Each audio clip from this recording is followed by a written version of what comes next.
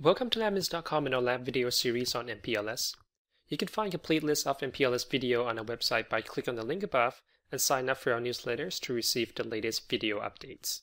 In this video, we're going to be configuring MPLS Multicast VPN. We're first going to start configuring the global multicast routing for the MPLS network, and we're specifically going to be using Source-Specific Multicast for that. Then we'll look at the two most important elements of MPLS Multicast VPNs, and they are Default-MDT or Data-MDT, and MDT stands for Multicast Distribution Tree, and you will see how they're used differently and why would you want to use the Data-MDT in addition to the Default-MDT. And then we're going to be enabling per VRF multicast routing, and we're going to try both the dense and sparse mode for that. For our physical lab topology, we have 8 routers, R1 through R8, and one switch 1 with R2, 3, 4, and 5 connected across point-to-point serial links, while the other routers and switch are connected across layer 2, as shown in this diagram. Okay, for our layer 3 topology, we have pretty much a standard MPLS VPN setup with our core MPLS network within this orange circle, and R1, R2, and R4 being the PE routers, and R3, R5 being the P routers. And we already have the IBGP session going for our MPBGP between our PE routers. And for our customer sites, we have 3 sites. They are being represented by our router R6, R7, and switch 1, and they are running BGP for the PECE routing protocol. And all these devices have their loopback 10 through 12 advertised and then communicated across the MPLS VPN. So our goal in this lab is to provide multicast reachability among these 3 sites. So MPLS Multicast VPN is one of those concepts that's a little convoluted, and it's always a good idea to have a complete understanding before we get into the actual configuration. Otherwise you could be easily overwhelmed by the concept and the amount of configuration that's required. So what I'm going to do first is to kind of walk you through at the high level overview of what's really going to happen as part of the MPLS VPN to support the multicast. So let me bring up something that I can kind of draw on, and let's go ahead and step through that. So the first thing that you will need to do is to enable your MPLS core to support multicast, and that's basically your underlying infrastructure. So taking our lab scenario as an example, that means we have to enable all the links that we're seeing that connects all the PE and PE routers together with PIMs, and that is just the basic multicast routing to be enabled. And then next, you need to create or define a multicast under the customer VRF, and this including defining your default MDT multicast address as well as address pool for the data MDT. And basically what a default MDT is the first multicast distribution tree that's being joined by all of the PE routers, and that's how they communicate, whether it's a control or data traffic primarily. So it's kind of an overlay on top of the global multicast routing that's only being participated by the PE routers that have the multicast routing enabled under the VRF. Okay, the data MDT on the other hand is something that will be constructed later once the data traffic starts flowing through across the network, and that's to provide an optimal path for routing high throughput data traffics, which we'll explain in a second how that will be constructed later. But first thing first is for all the PE routers to join a default MDT, and that can usually happen in 2 ways. One is using the share tree as part of the sparse mode, and that will have to be bidirectional share tree. So you just go through the whole rendezvous point definitions, just how you build a multicast network with the sparse mode. But it has to be bidirectional, since any of these PE routers can potentially be both the source and listeners of the traffic. A second approach you can also use for this, which is a more recommended or commonly used approach, is to use the source-specific multicast, which is what we're going to be doing in this lab. But for the source-specific multicast to work, the listener needs to know the IPs of the source from a out-of-band method, and then once the IP is known, the listener can send a join request directly to the source. It doesn't even have to go through a share tree. And for this particular scenario with the MPLS VPN multicast, the default MDT IPs and the source PE IPs mapping will be communicated as part of the MPBGP. And you'll see later that for that to be supported for the newer iOS version, you need to enable the address family IPv4 MDT. And once the PE routers kind of discover each other, they will directly build a source-based tree, and they will act as both being a source and a listener.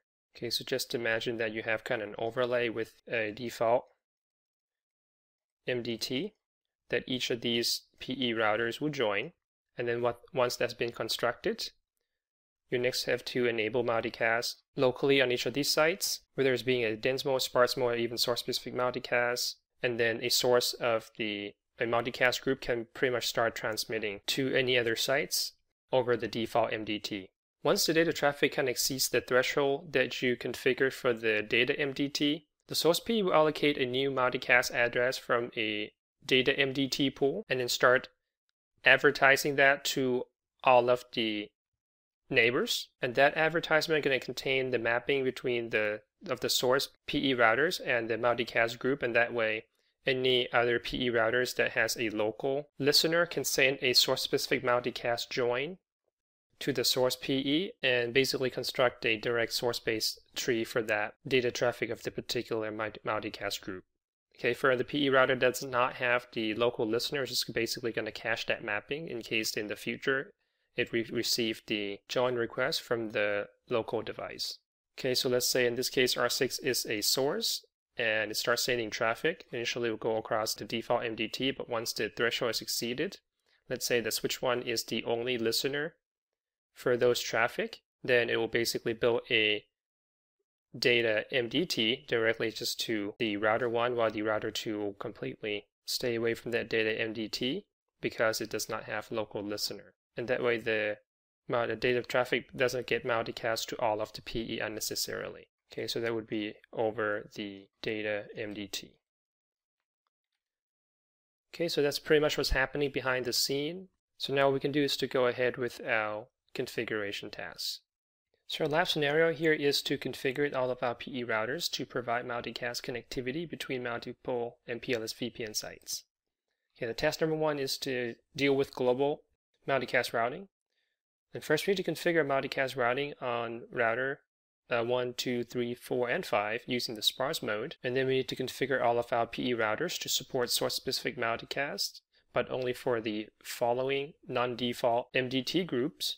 And we want our default MDT to multicast group to be within those IP ranges 239.0.0.0/24, and for our Data-MDT we want it to be within the 239.255/16. Let's work our way from left to right, starting with our first PE router, router R1. To enable multicast routing, you do IP multicast routing. Then we need to configure our PIM sparse mode on our MPLS interface, which is fast and 0.0, as well as the loopback, because that's our source interface for our BGP sessions, and that's a requirement if you're using the source-specific multicast. Okay, since it's going to become the source of the traffic as the mapping is sent out to all of the PE devices. So for our loopback 0, let's do IP PIM sparse, and then fast 0.0, IP PIM sparse. Then we have to come up with an access list to define our SSM multicast group. So we're just going to call this MDT, and our first range of multicast address is 239.0.0.0, and that is /24. And for our second multicast group range for the Data-MDT is 239.255.0.0/16. And then we tie that to command IP PIM SSM. As you can see with the question mark, you have two options here. First is the default. So if you were to use the default SSM multicast group, which is 232/8 for your MDTs, then you don't really have to go through these exercises, just creating access lists. But since we are using the non-default SSM multicast range, we need to kind of override the default using our range command and then tie the access list to that. So MDT.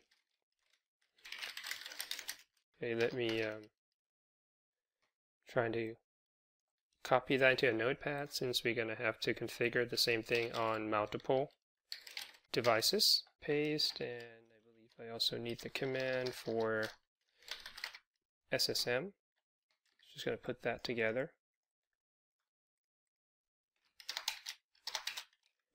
Okay, and then also need the IP multicast routing. Just kind of build a quick template here. So that should be it for R1. Next, Moving on to the router R3. R3 needs 3 interfaces to be enabled. Actually, I'm just going to go ahead and enable the loopback as well for the multicast. So go ahead and copy this. Then for loopback 0, IP pim sparse mode, and then we also have 3 additional interfaces: fast 00, 000, and then 010. All of those needs a pim enable. Copy and then paste. Looks like I misspelled the sparse.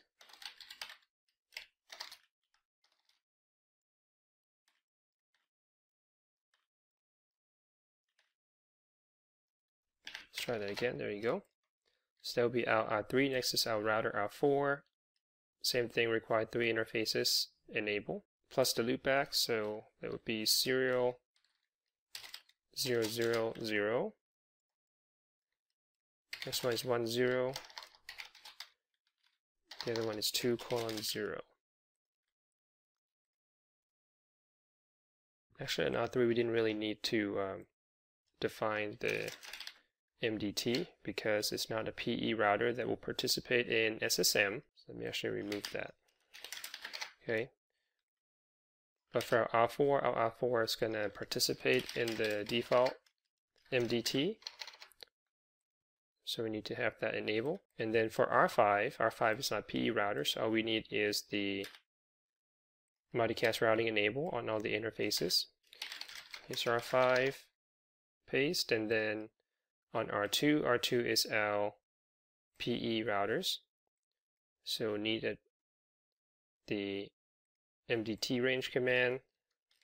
Let me modify the interface real quick.